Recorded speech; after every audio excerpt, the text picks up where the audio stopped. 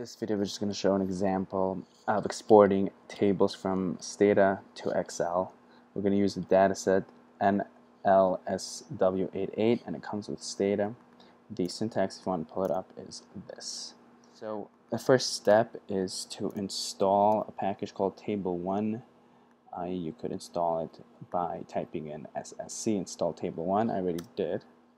Once you install the package table1, the rest is pretty straightforward. We're stratifying by wage, and particularly whether somebody earns less than $8 an hour versus greater than $8 an hour. And the differences and characteristics that we're looking at is age, race, marital status, so on and so forth.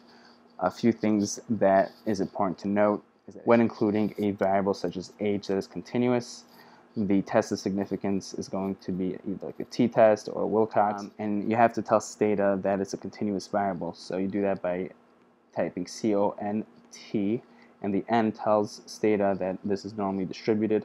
Now I don't know if that's the case here, but for simplicity right now, that's what we're going to say it is. If you know that it's not, you know that it's skewed, then the syntax is S.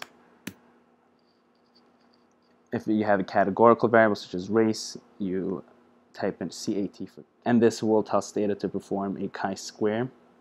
If you're looking for a Fisher exact, you just put an E at the end. When you're done adding all your variables, close the parentheses, and here are a few more options you can consider.